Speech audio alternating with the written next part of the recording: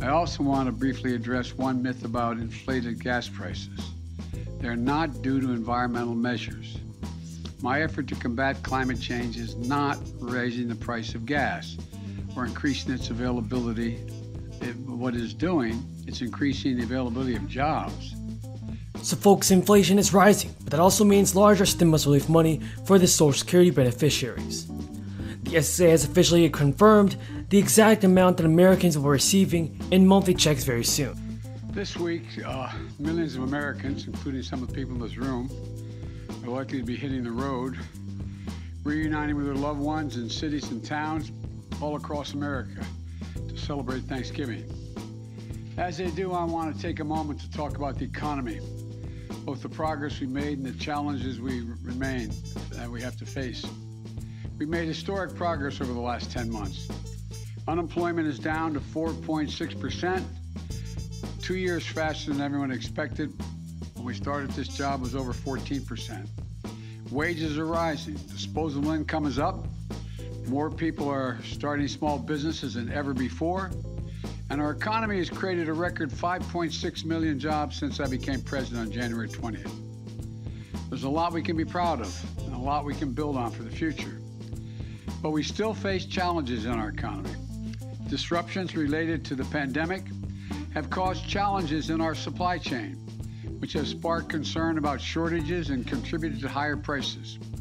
Moms and dads are worried, asking, will there be enough food we can afford to buy for the holidays?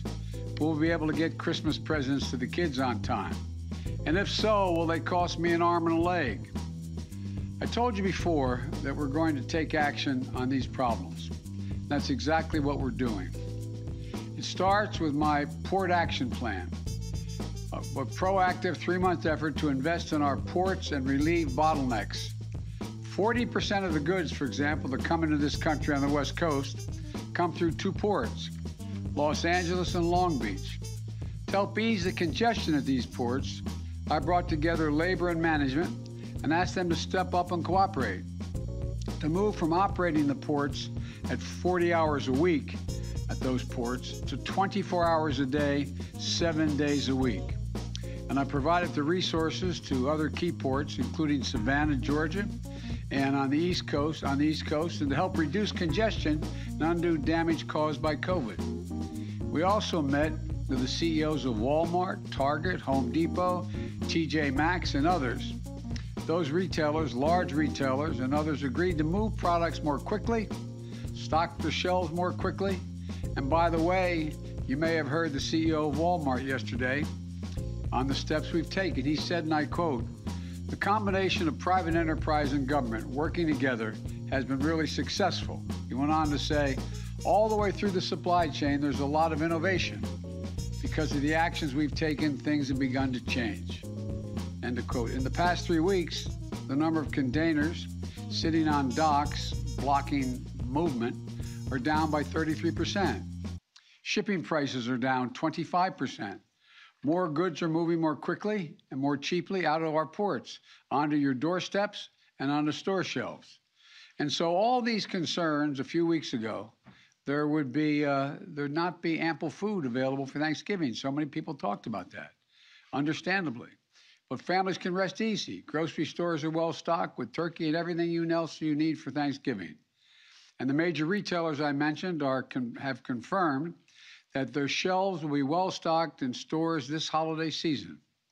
And that's good news for those moms and dads who are worried about whether their Christmas gifts will be available. It goes for everything from bicycles to ice skates.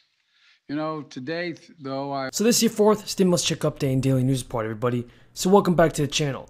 Let's go over most important stimulus check information. And you want to be sure to stay until the end of this video to find out the latest news about the 4th stimulus payments. Now, so far, the Social Security Administration announced a massive 5.9% increase for beneficiaries. This represents the largest increase on a year-to-year basis for nearly 40 years. Each year, the Social Security Administration issues a cost of living adjustment, and that's designed to reflect a gradual increase in prices and ensure that Social Security recipients are not out of pocket. And the 5.9% boost will come into effect for payments issued in 2022. It is the largest increase since a 7.4% boost in the early 1980s. and that far exceeds the 1.3% adjustment made for 2021. The unique economic conditions of the crisis and the huge amount of federal stimulus spending in the past 18 months have caused a period of high inflation, and costs have increased accordingly. Now, before the end of the year, the SSDI will send all beneficiaries a letter explaining how their monthly payments will be affected by the increase. You can also check your new entitlement by accessing your My Social Security account online.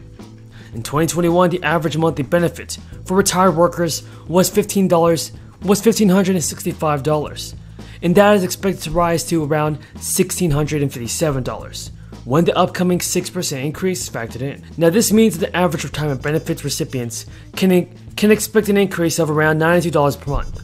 SSI is designed to provide top-up payments for those whose ability to work is affected by disabilities, but who do have some form of income. The monthly payments are available to adults and children with disabilities whose income and resources are below certain thresholds. In 2021, the average monthly payments for an individual was around $794, but that figure is expected to rise to around $47 to $841. Now, couples who claim SSI should see their average payments increase by around $70 per month. And also, some significant changes to Medicare could also be on the way, with the White House passage of the $1.7 trillion Build Back Better Act. Provisions that would improve Medicare have moved a step closer to becoming law. The Senate must still pass its version, and the possibility exists that any final measure agreed upon by both chambers may look different.